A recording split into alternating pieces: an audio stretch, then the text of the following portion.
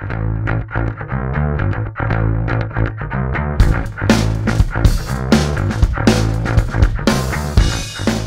I'm Dave Keith from New Designs Web Marketing.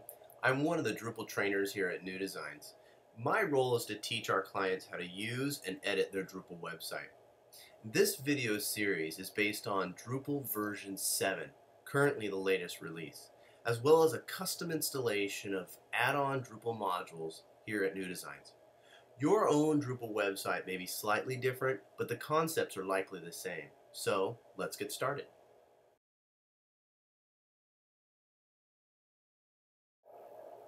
One of the first things you're going to want to know is how to log in to a Drupal 7 website.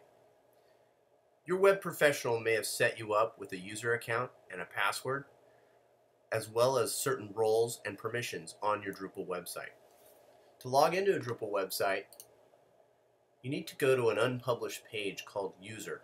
Now, your website may have a link, login link, or it may not. But in this case, this sample site does not have a link, and so I'm going to go to a login screen by adding the /user, as you can see up here, to the end of the current domain. And I do that, and I go to a user login screen. And from there, if I have forgotten my password that was set up for me, I can request a new one right here. But I do need to know my username or email address that the account was registered with. So I will log in, and I am successfully logged into this website.